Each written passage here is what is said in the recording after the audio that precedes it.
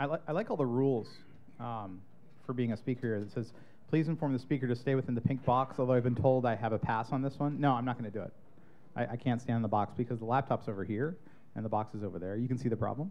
And so they moved the camera. So if I go to the pink box, I'm actually upsetting the camera people. And so I can't do that. And I tend to do this while speaking. So that's probably breaking some rule. I understand there's a Tumblr about the rules of IETF. It also says that I'm not allowed to remove this clipboard from this room. And I wasn't going to, but now I want to. So if y'all have any other like rules, and there's a little rule, we're just going to call them rule cards. There's a rule card yeah. So that's standard now. So there's a rule card on this microphone over here that says you have to say your name before you ask a question. So unless you don't have to say your name and ask a question. You can just say your name. Because I've heard the questions and I don't want to be challenged that much. Again, one last, raise your hand if you have a seat next to you. There's people standing up. Just see, there's lots of room if y'all want to roll on in here. So I'm trying to say y'all since we're in Dallas. It's actually a return to form because I lived in Virginia for a while. Okay, I think we can get started. Yeah, is it time? I have a ridiculously high density display, so it's hard to see anything on it. And also I have a privacy screen, so I have to do this. So if I'm doing this, it's not that my neck is sore, although it is, but I don't want a massage. Okay, so hi, I'm Chris DeBona. I work for Google, have for some time. I'd like to think we all just basically do things when Vint tells us to. And the last time I spoke at IETF was IETF93 in Minneapolis, Minnesota. I don't know how many of you were there in Minnesota. You might remember mine as being the shortest host plenary in the history of the IETF. It was 1 minute and 47 seconds long, and some of you came up to me and said, listen, the problem with your talk is we didn't have enough time to spin up the back channel to slag on you. So in an effort to rectify that situation, we have 45 minutes to abuse you, to talk to you. And although we'll have some time at the end for questions if you'd like to do any of that. So first I want to recap my plenary talk. If my computer is working, I assure you it is. Okay, so we're going to recap my IETF93 talk, which I'll remind you was 1 minute and 47 seconds long. I basically put up this image, and I said, I am not Vint Cerf, and thanked you for existing. When I was putting together this thing, I was trading a message with one of the organizers, or it might have been Denise, and I said, I'm going to come to I'll speak at IETF if they really want me to, and it spell checked in Android IETF to surf, and I was like, really? I mean, that's got to be intentional, right? So I'm going to look into that, but I thought I would lead with a picture of Vint because we all just like him so very much, and I did ask him how much he weighed. So in case you were wondering, that's how tall he is. He's 6 feet and 1/2 of an inch, not 6.5 feet. So standards again would have been helpful here. Okay, and what I said was, and what is still very, very true, is why should Google care about the Internet Engineering Task Force, right? Google really only exists because the Internet exists. I know, shocker. And the Internet really only exists because of IETF and groups, not as important but like it, you know, making things happen in a way that doesn't exclude people doing things on the Internet. And I know this is all basic stuff, but it's a lunch talk, so I don't have to be all cool like the last working group on telephone numbers. No, it wasn't just like how to call people or like a telephone book for the IETF. It was like something else. I came in late, so I think it was about something else. It wasn't about a phone book. There was a lot of humming. So anyway, so the IETF is really important to Google, you know, for obvious reasons.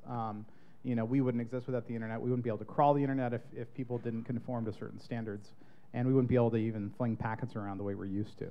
So, oh, it's Ben. Hi, Ben. Good to see you.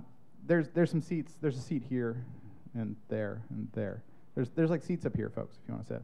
See, this guy, he's been raising his hand every time I've asked. Like, he wants someone to sit next to him, and I don't like. And this guy, he doesn't smell. You know, I think you took a shower, right, in the last 24 hours, right, or not, but he doesn't smell, I assure you.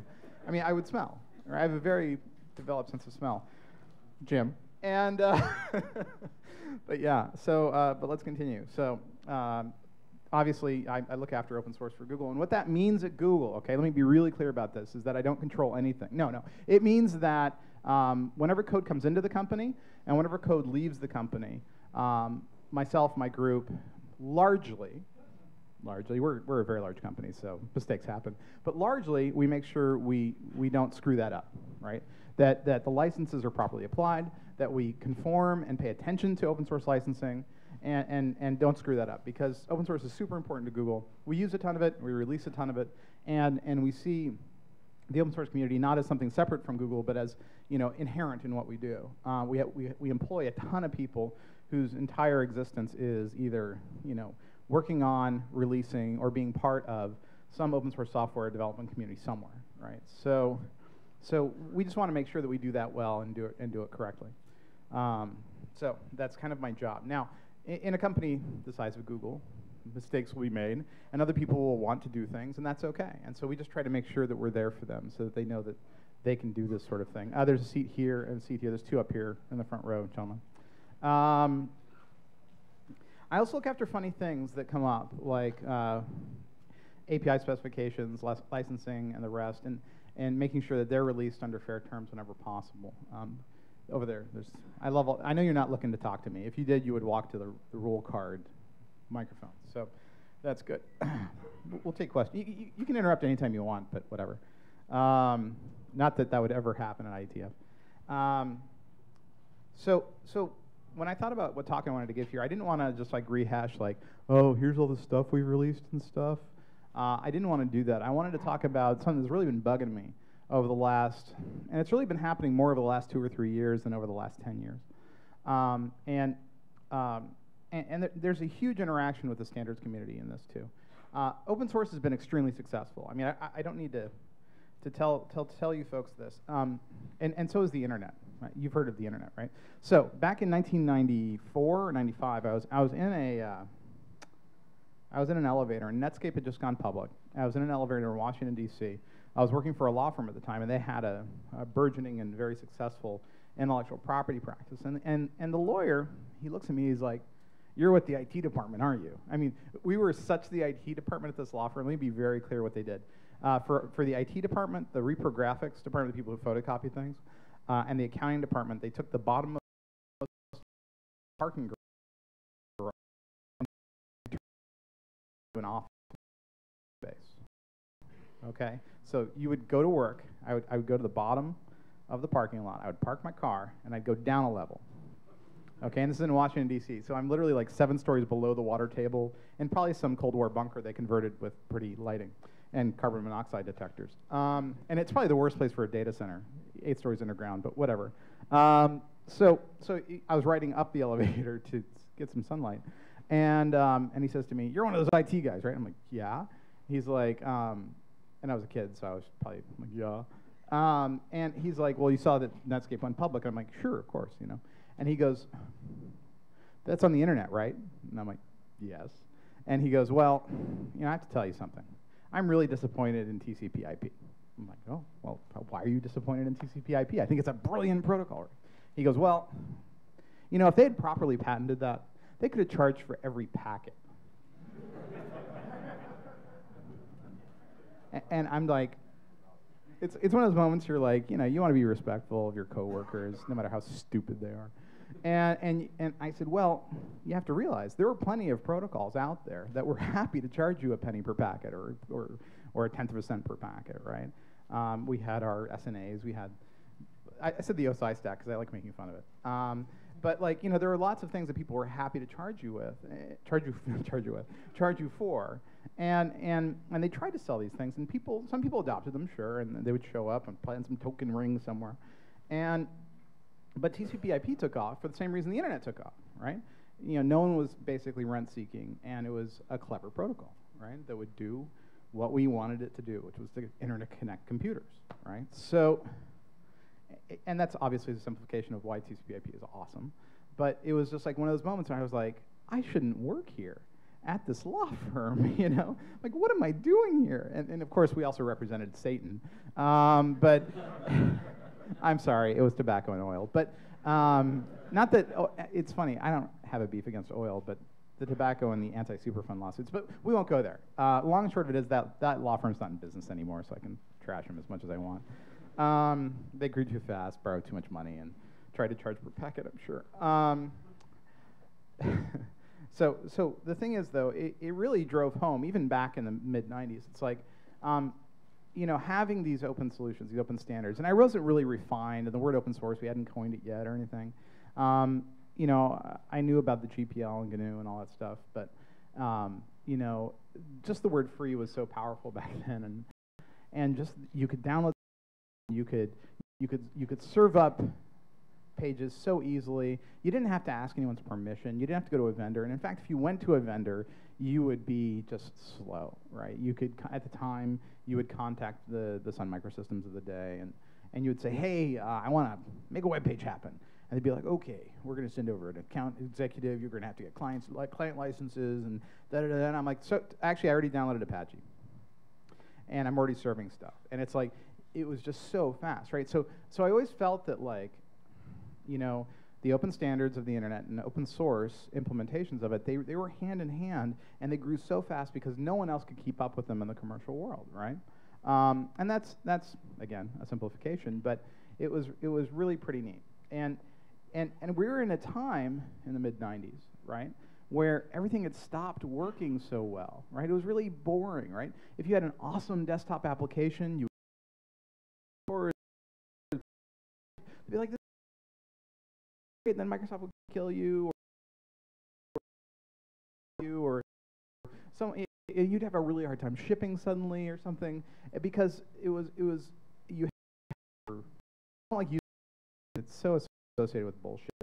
Excuse my language, internet.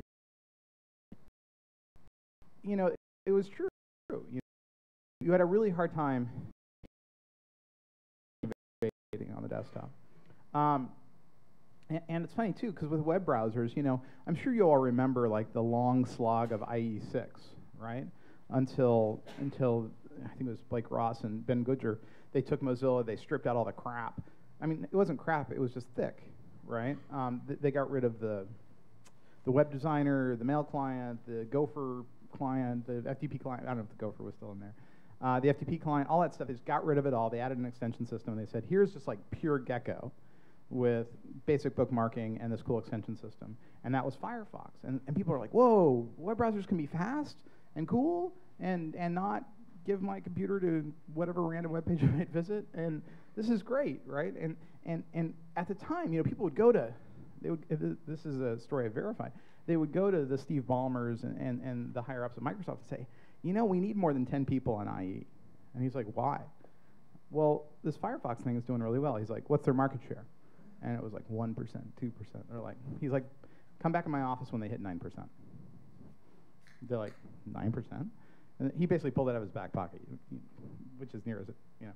And he's like, yeah, once they hit 9%, I'll care again. Because until then, what's the point of wasting the money? And it's like, really? Okay. So they waited, and you know, Firefox hit 9%, you know, in a couple of years. It took a little while. And then they hired 1,000 people to work on the IE team. And it's like, whenever we see single vendors take control of a given technology, it just stops. It stinks, you know, because it makes it very hard for independent, smaller vendors, even other projects to take hold. And what I've seen in my career in open source is that open source projects will often say, well, wait a second, you know, why aren't we doing this? Let's do this, right? And so they come up with the next server software, the next bit of operating system that is needed to compete against these entrenched interests. And without the OSS pressure, if you will, other vendors have to rise up, and it's pretty rare, right? Vendors kind of like their monopolies, right? So without open source fighting, you're in a bad place. And what's funny too is, you know, it's not that open source is itself better or worse than a given vendor's implementation. We could talk about this for hours. We won't, mind you. And in fact, you've seen OSS projects get calcified, right, and stop innovating, or even become insecure. And then another one will pop up, and they'll start fighting.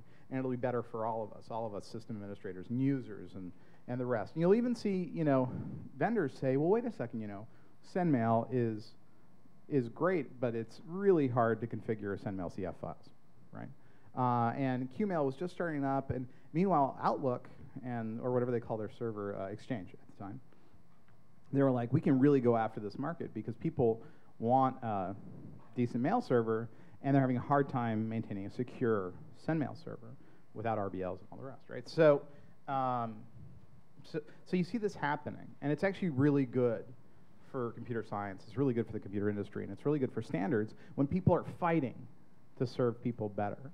And when you look at the standards that come under, say one vendor control, or you look at things that come under one vendor's like iron grip, it's always a grim thing. And there was a discussion, I don't know if it was at this IETF, but it was recent. I couldn't remember where it was from. Actually, I think it was around the new IEEE IPR policy, where they're talking about free and reasonable patent, terms and all this stuff. And it's like, and what it was Qualcomm was for it, so everyone was assuming it was bad for everybody else. And it's like, well, how'd that happen, right?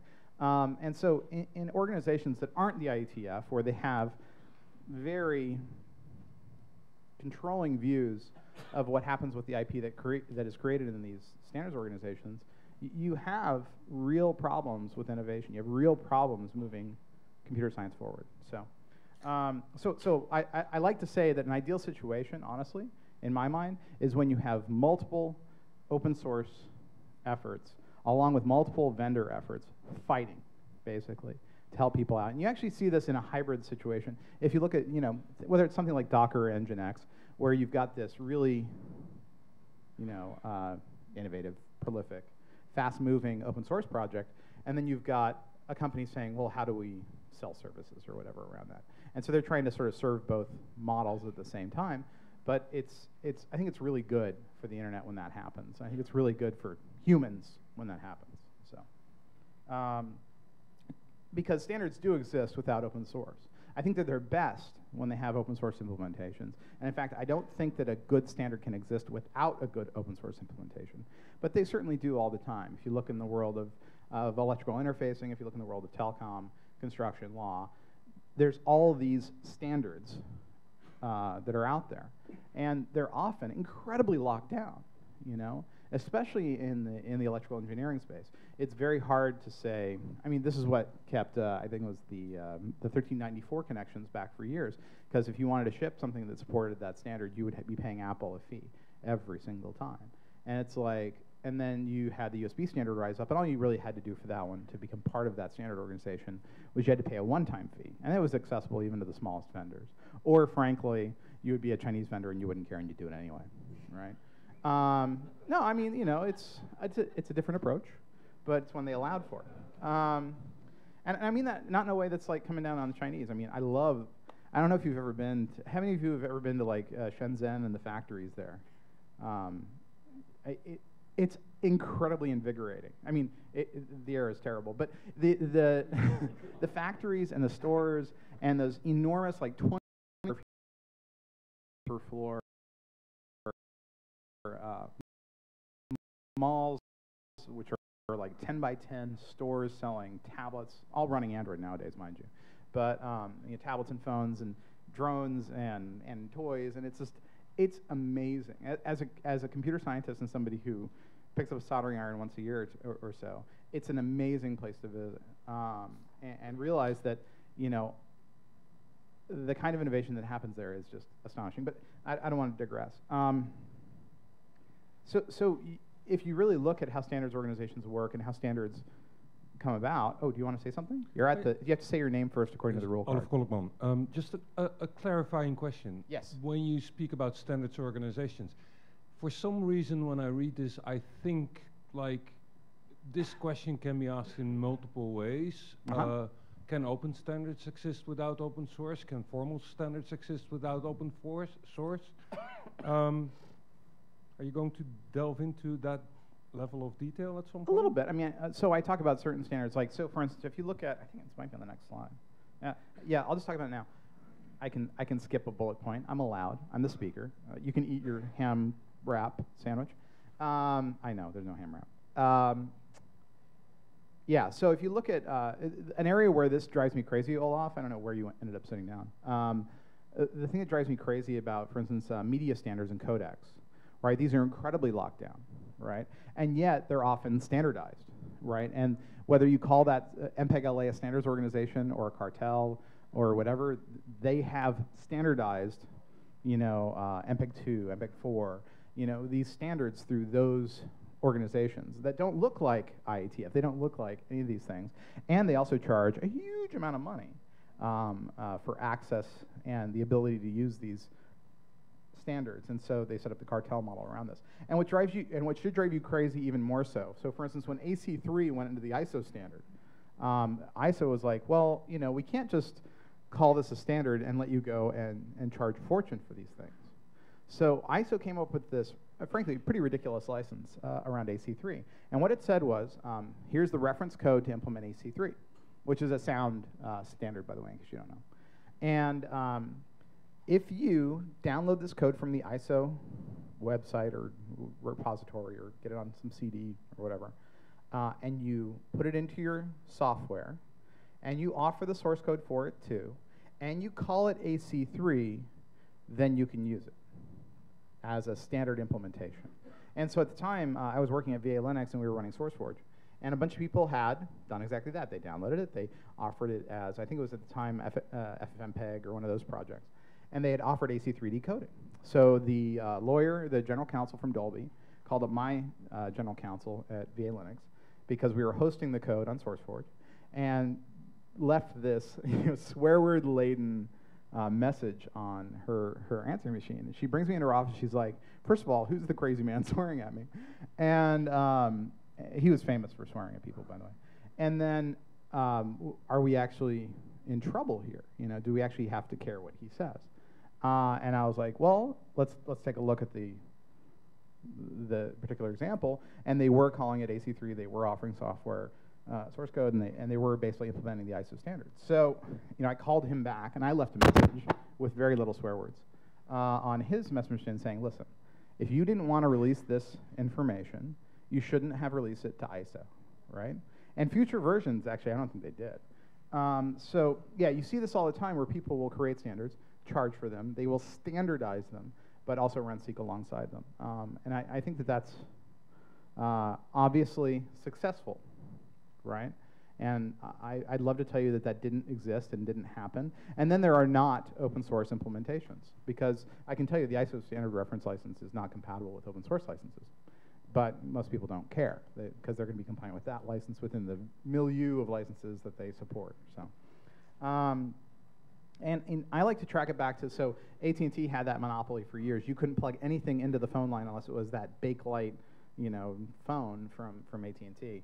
And they were forced to allow other people to build phones and to build phone services that could talk to their network. And I think it was the late 70s. Some of you probably remember this way better than I do. I'm not saying you're old, just for the record. But it was, I think it was in the late 70s that happened. And then you saw this like flourishing of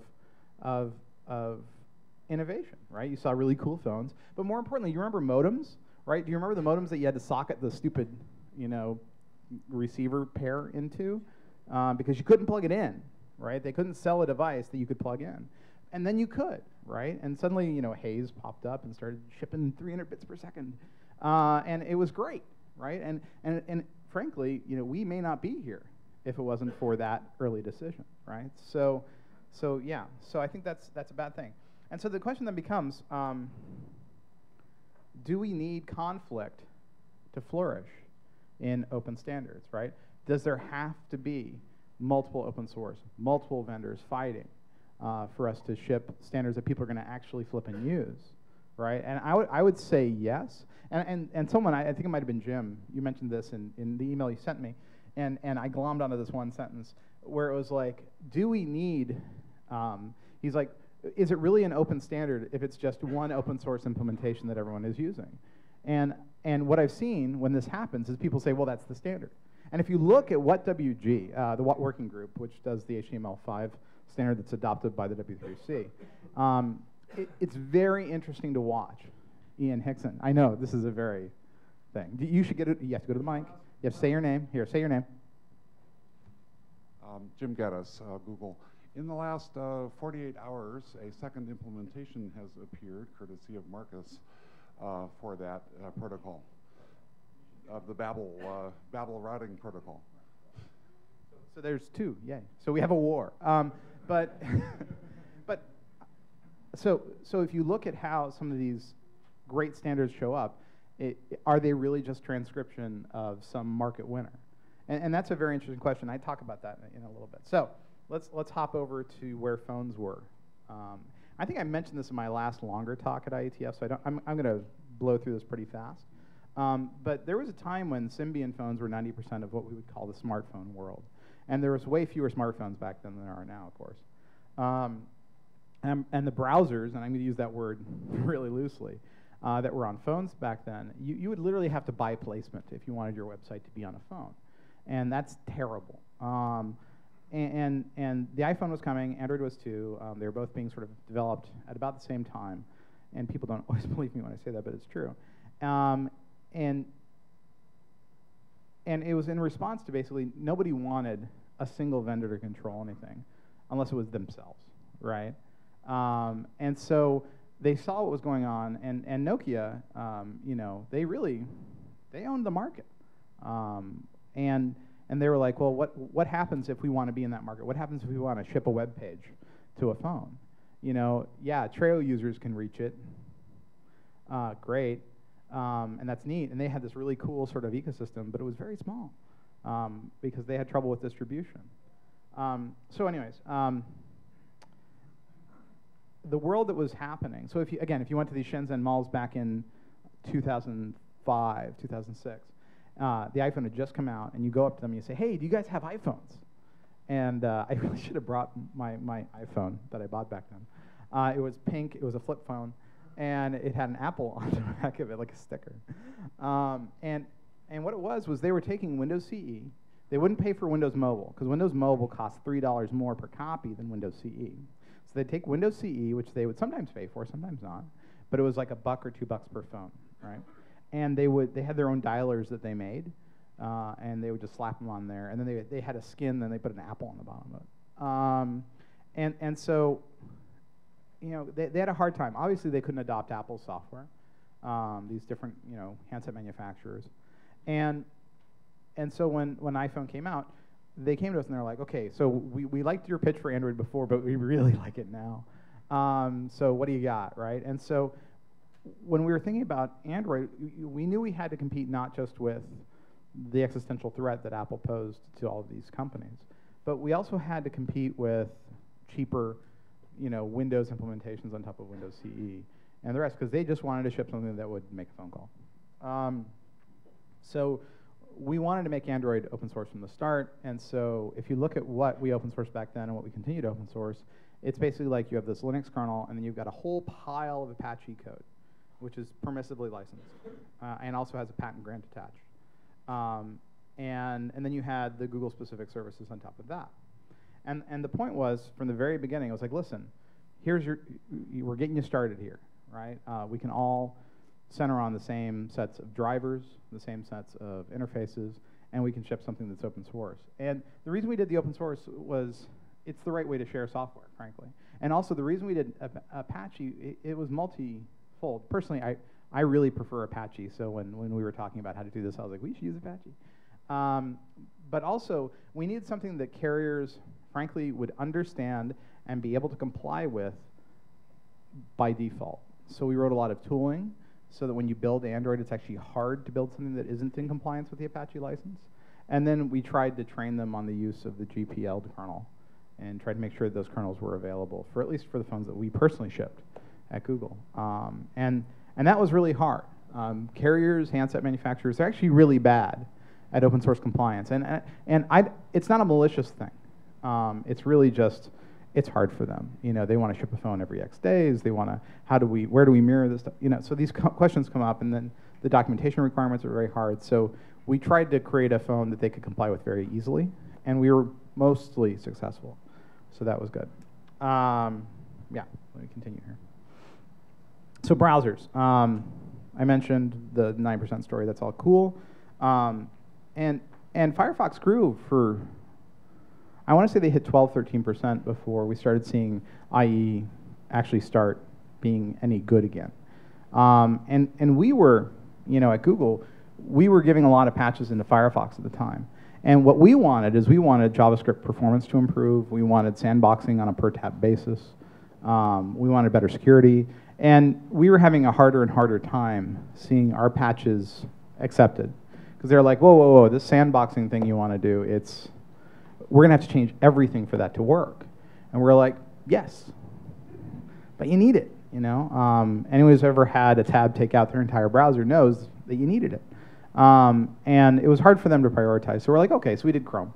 And we released Chrome under a BSD license. And what we did is we picked that, both because we were basing it largely on the KHTML and that work, which actually came out of the Conqueror browser, was used by Safari, was worked on by Apple, and released as BSD. And then we started releasing under BSD as well. And our goal was that any browser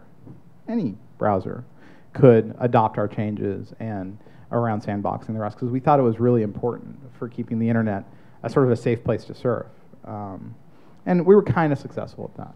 Chrome was very successful as a browser, but I would say we were only moderately successful at getting other people to adopt what we were doing. A lot of people saw the light on JavaScript performance, which was great for everyone who was using a browser. You saw better JavaScript performance from Apple, Microsoft, Mozilla, and so I'd like to claim some bit of that for our Chrome folks. But we still don't have great sandboxes across browsers, and that's probably the biggest existential danger to the internet. If there are places that can break through to your machine through your browser, it's bad for internet sites. It's bad for internet surfing, and it drives more people into the apps that have become so very popular on phones and stuff. Yeah, so let me keep going. So we get to the meat of the thing. And my problem is, I'd love to tell you that I really understand the position of Open Daylight versus other SDN things. We started funding SDN work. Well, let me take a step back. Back in 2007, 2008, Broadcom fabric switches were not supported by Linux, period. End of story. And we really needed it because we were looking at, frankly, extremely costly high-density switch costs at Google. And so we wanted to deploy switches that had many thousands of ports and were very fast. But to do so with commercial equipment, I'm not going to say it would bankrupt us because we were doing okay, but it was going to be extremely costly, on the orders of many, practically $1,000 a port, but many hundreds of dollars per port. And it just was untenable. So we wanted to have our own switch fabric. So as early as 2006, we started working on this kind of thing. And then Broadcom fabric support, if we could just get that, that would be great. So we funded a lot of work. Dovetailed well into sort of the SDN future, right? And so a lot of the work that we did there and that we did there is now being standardized. And what does that mean, right? So is this a real thing? So because there's a number of people from Cisco and Juniper here, I'm sure, and I don't want to alienate you from the pulpit here. But a lot of people see Open Daylight as basically those organizations being like Qualcomm on that earlier example. Therefore, should we be worried? Are they trying to squash this really interesting new technology, or are they trying to help it? Is it rent-seeking? Is it the JCP? Or is it something that's truly open? So I think that's something that Cisco and Juniper probably need to address if they want people to sort of sign on. And the thing is, the open source world, there's a cable here that I keep stepping on. I'm going to walk this way. What's that? Yeah, I was trying to wake you up, yes, because my voice will make you sleep. Sorry about that, AV person. I don't mean to screw up the mic here. Don't drop the mic, by the way. People are like, and then I dropped the mic. It's actually bad for the mic, just for the record. Anyway, so open daylight, right? So, because if you look at companies like Fastly, or any Fastly people here at IETF, I don't know if that's true, but I'm sure there are people who use Fastly here. You know, Fastly is basically, it's a bunch of Linux boxes, a bunch of white box Linux boxes that they've programmed to do this sort of work, and they're very big fans of being able to just use these open implementations, and it would be great if they weren't, you know, rent-seeked against for doing that. Yeah, so I think the IETF really has a role in making sure that SDN persists as something that we can all take advantage of and help develop and move forward. So keep it up, IETF. Okay, so the other thing I want to talk about, and the thing that's really been bugging me over the last like 3 or 4 years that I mentioned earlier in the talk, is that I always see open source as this beautiful palace on a hill, right? It's like, it's such a special thing for me, the licenses, the people who work on the software that's released under these licenses. And unfortunately, over the last 3 or 4 years, you've started seeing people trying to trick people. They're like, oh no, we're open source. And you're like, are you? Are you really? And I am not the kind of person who says that you can't make money with open source. I'm not that person at all. Anyone who knows me and my thing for expensive shoes knows I like making money, okay? But I always, and I'm employed to make sure that through the adoption of open source and through the release of open source, we're not tricking or trapping people. So this is my trips, tracks, and trolls.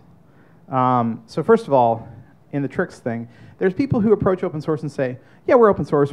I came up with something. It's open source. And you see this actually a lot in a non-malicious way, in a benign way. People who have the best of intentions but just don't have the education. So for instance, if you go to GitHub today, how many of you have downloaded something from GitHub and installed it on a machine? Ever. So 70% of the code on GitHub has no open source licenses, copyright the author, and you shouldn't have done that. So why is that? But if you email them and say, hey, we really want to use this piece of code, and they say, well, yeah, it's open source, it's on GitHub. You say, hold on a second, there's no open source license on this thing. And they're like, oh, well, can you give me a pull request? And it's like, sure, you know, I can give you a license. Which one do you want? And so honestly, this happens probably about once a week, where I'm emailing somebody saying, hey, it's not really open source, did you mean it to be? And 9 times out of 10, they say, yes, I meant it to be. I don't know which one to use, though. And then you ask them, well, what's your thing? Do you want people to reshare? Do you want people to say, I got it from you? What's your goal, right? And they go, oh, I don't care what they do with it. I'd love for them to say that they got it from me. I'm like, oh, well, then you probably want Apache or BSD. And if they're a JavaScript person, I say MIT or BSD. So most of the time when people trick you, it's because they don't know what they're doing. Sometimes, though, they know exactly what they're doing. They say, no, I put it up on GitHub because I just want to develop there. I don't want anyone using this code. This is no. And it's like, okay, I totally respect your desires. These other people who forked your code, whatever, but we're cool. No, seriously, because the GitHub terms of service are hilarious. They basically say, by putting your code up here, you're allowing people to fork this code. However, you are not conferring copyright with that fork. Okay, yeah.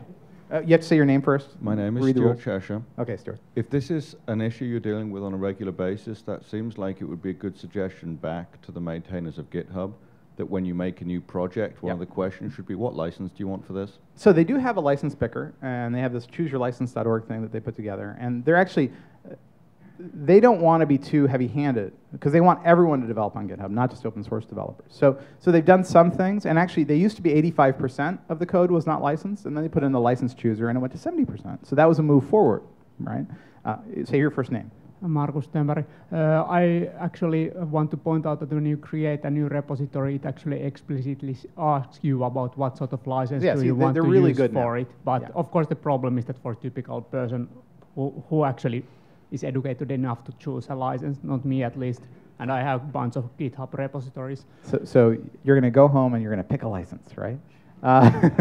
But yeah, no, so this sort of stuff happens all the time. And part of our training at Google is we say, listen, you want to use this code, that's great, we're here to help you. Sometimes you won't be able to, though. Other times, people choose Creative Commons licenses. First of all, if you read the Creative Commons FAQ, they say, this is not for software, but whatever. And then they pick the non-commercial, no modification, by attribution version of the license. And it's like, really? You're not actually sharing software then. You know, you're doing something, but, and people always think that non-commercial means something it's not. Well, non-commercial, well, we're not gonna make any money from this code. And it's like, well, we're a commercial organization. And in fact, if you look at a lot of universities and the way they're funded, and their labs, and the way the intellectual property in the labs gets sold, and they're a commercial function too. So you have this situation where people use licenses that are completely inappropriate if they actually want to open source something. So sometimes they actually don't want to open source it. And you should respect that. But you know, you can learn from the code, but maybe you can't use it. Oftentimes, there's a new license called the WTFPL, which I'll highlight in the next slide and I'll talk about. But people create new licenses, and I'll tell you why that can be a bad thing. And then other times, they'll do this thing where they'll mix licenses together. So jQuery is under a very permissive license. I think it's BSD or MIT, I don't remember which. Or some very, very popular jQuery plugins are under the extremely viral AGPL license, which actually reaches across network as it's. So the GPL, if I give it to Jim, and Jim wasn't working at Google or whatever, and I said, here's some software, Jim, and it's GPL, you can say, well, I would like to see the GPL code. And I would have to give it to Jim, and I would want to give it to Jim because I made that choice. The AGPL is a little different. If Jim visits a web page and it has some AGPL content, now he's within his right. Can I have the code for all the stuff on the web page? Oh, and this is going over the network, and you guys have your own network switches. Can I see that code? Oh, and this is hitting these servers, and can we see that code? Because the virality is through the network port. So obviously we don't use this at Google, but sometimes people will slip in because they just by default use AGPL or GPL or whatever. And that can be very tricky for people. But it might be a trick, it might be just benign neglect. Or that's what they wanted, right? So you have to assume people know what they're doing when they pick these licenses. Other times people say, oh, we're using FFmpeg, but it's LGPL, so it's totally okay to ship it this way. And I'm like, no, it's not, it's GPL. They're like, no, see, here's the license, it's LGPL. I was like, did you use this compile flag? Like, yeah, how did you know? I'm like, because you're using FFmpeg. Everyone uses that compile flag in FFmpeg. And they're like, oh, well, what does that do? And I'm like, it makes it GPL. Because it basically brings with it like MPEG 4 and 2 compatibility, which everyone needs from FFmpeg, so everyone compiles it that way, I believe. And yeah, so sometimes things become a different license because of how they're configured, and people don't know how to deal with this. They don't understand, and then they end up breaking a license, right? Which is really bad because it's the wrong thing to do. And then other times you have people who either embrace or completely reject the or later versions language in the GPL and the LGPL because they either want to reinforce patent sharing and replaceability or they want to reject it, right?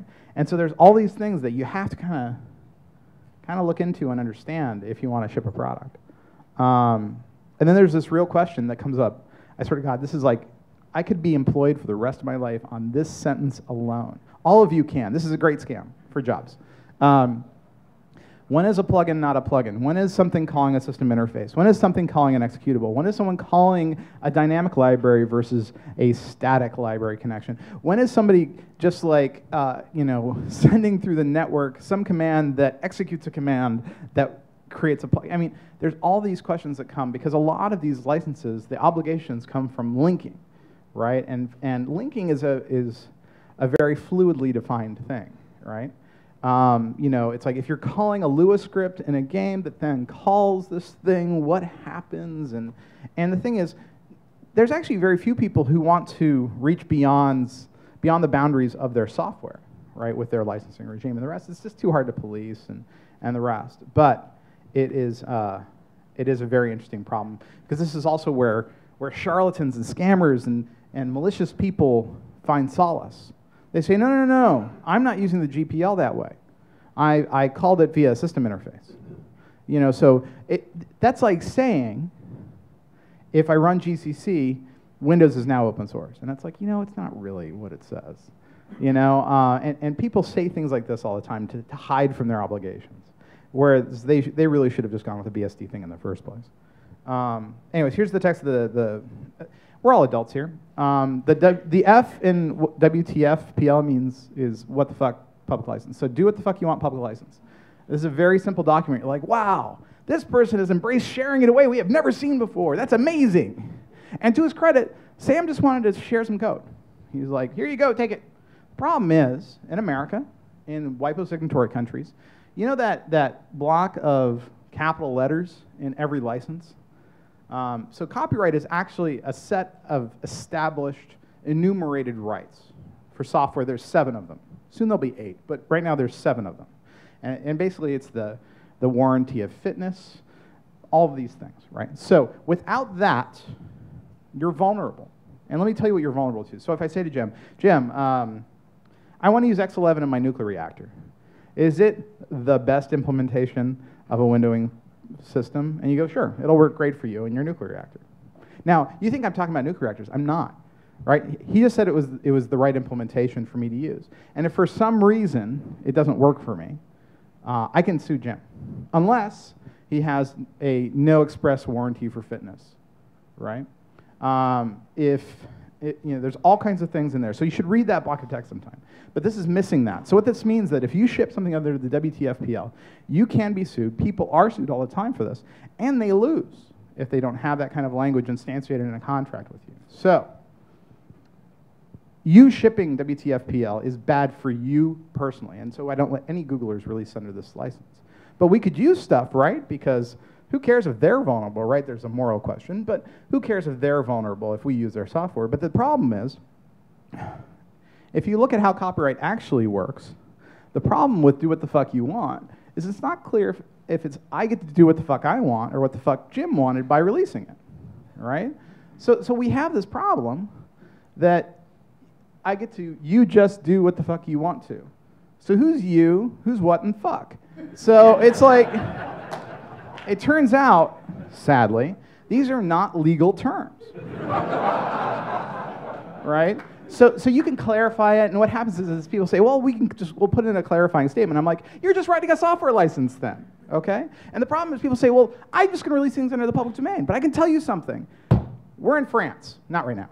We're in Dallas, which I guess is very not French. And, but if you're in France and you release something under the public, what's your name? What's your name? Timo. So you're probably actually from like Finland, right? Or Norway? Yeah. But you're in France today, okay? So Timo sells me a piece of software, or actually a sculpture. You're an artist. So he sells me a piece of sculpture, and it's a beautiful sculpture of something that's very important to his people in France. And then I sell it to Jim for 10 times as much, right? Because I want to make money. So you sold it to me for $1,000. I sold it to him for $10,000. You go, hey, wait a second. Where's that's 9. Where? Under the World Intellectual Property Organization in France, your moral rights attach. So you can come to me and say, where's my cut? And I have to give you some money from that sale. Right? You can articulate those moral rights. Similarly, suppose Jim is a neo-Nazi. He's not. But suppose he is. You can come to me and say, no, you can't sell my beautiful sculpture of freedom to a neo-Nazi. And you could stop the sale. And you know what? If you had released it under the WTFPL, you can still stop the sale. If you release it under the public domain, you can still stop the sale. So moral rights still attach, right? So there's all these questions that come up about this. And in fact, with open source software licenses, they don't address moral rights at all. But they've been around long enough that the courts have come to understand that you can actually license your software and moral rights stop attaching, and they can be reproduced and all the rest. So open source can persist in France. So the problem with these licenses is they're well-intentioned. Despite the potty-mouthed aspect, they're very well-intentioned. But we don't, unfortunately, we don't live in a world where these intentions can be articulated in this way. So just use a BSD license, for Christ's sake. Or an MIT license, if you're East Coast. But some of us are West Siders. Again, that was a rap joke that nobody got. Another trap you've been... How are we doing on time? What time is it? Does anyone have? It's 10 till, so I have 10 minutes. I can be a little over because the next one starts at 1 o'clock, right? Okay, I'm going to go fast. So CLAs. You'll be asked to sign a contributor license agreement if you give code. Ooh, I'm just going to destroy the whole place. If you try to give code to the Free Software Foundation, the Apache Foundation, Ubuntu, Google, any Google projects, you'll be asked to sign a contributor license agreement. We base ours exactly on the Apache Foundation one. So that's good. Free Software Foundation, you can kind of trust the FSF to do what they're going to say. But theirs says you're giving them an exclusive copyright, right? Ours say you're giving us a non-exclusive. So you can keep doing whatever you want with your code, and we're going to release it as open source software, right? It basically says you have the power to give us that code. But CLAs, some of them are really, really grabby. And I would never recommend signing a CLA unless it looked exactly like the Apache one, like ours does, okay? Because for the most part, most CLAs are good because they're based on the Apache license, or they're bad. And they say things like, and any patent you've ever filed becomes ours, by the way. And anything you might do that's kind of related to this becomes ours, by the way. And there's like these little trap clauses, so be very careful. So, and these are actually presented to people at hackathons. So basically, not all of them, but probably about 20% of the hackathons out there that you might take part in, you're quitting your job by signing on to them, right? Because you're giving up all of your rights, past, present, future, to the hackathon organizer. So don't do that. License add-ons, we see patent clauses. As early as 1998, we saw people trying to basically say, here's a real-time Linux patch. Victor Udiakin famously did this. But if you use it, you're going to be paying me a patent fee. And so they never adopted it. They adopted other real-time Linux things. But he still tried to sue based on it. It was really terrible. Crockfordisms, which we'll go quickly into since we're running out of time. They say the software will be used for good and not evil. Now, I'd like to think that Google is not an evil place. But my flavor of good and evil is certainly different than what Doug might say. And so we got a release. We don't have to have this sentence in our versions of JSMin. Same thing with IBM. So he goes around saying they can be evil. But the problem with these is that a lot of people used to have add-ons to open source licenses that said not to be used by this group, that group, you know, Jewish people, non-Jewish people, abortion clinics, nuclear power plants, militaries. And so we said that that was not okay in the open source world. But it sneaks back in, and it's been sneaking back in lately more often, where people try to control who can use the software based on their personal ethics and morals. And sometimes those are not always aligned with humanity. Finally, I don't want to waste any more of your time. I know you have to get to the working groups. It's really important that you do that work. So there's a lot of terms of services that are terrible and patent clauses that are terrible. So for the WebM codecs that we released from Google, we added a patent clause that said, here, any patents we have here, we're letting you have license to. If you sue us around these codecs, you don't have license to them anymore. We'll use them in our defense. So it's literally very much like the Apache license patent grant. But there have been others lately that have come out that look like this. And they say, if you should sue them whether or not it's related to the software, you lose rights. It's like, well, that's a little extreme, but okay. And it says, also, if you should, through any lawsuit, assertion, or other actions. So let me ask you something. Do you think that every patent ever filed is valid? Just say if you think that every patent is valid. Anyone? Okay, so every single one of you has now violated this clause. Every single one of you. And they can withdraw any sort of patent rights, and then they can use it to control you. So this is out there right now. They're changing it. We've been talking with them. That's why I put X's instead of the company's name, because they really want it to be better. But this was overreaching, right? And this sort of thing happens, and you have to be careful. And sadly, you see a lot of consortiums that are open standards organizations in name only. You see this in the JCP. You see this in some subsets of OASIS. Be careful. The presence of the word open does not help you, right? And we already talked about open daylight. And I really think that Cisco should try very hard to be truly open. And I think that they can be. So I'm optimistic. And now I'll just wrap in saying, running code isn't all there is to it. It's code that people have to be able to use without fear of rent seeking. And that way, the code can be used everywhere on the internet, everywhere on Earth. And that's the great thing about the IETF. So just do a great job. That's all I would say. And I'll just leave the rest because I've already gone over time. Thank you, and I hope you had a good lunch. So.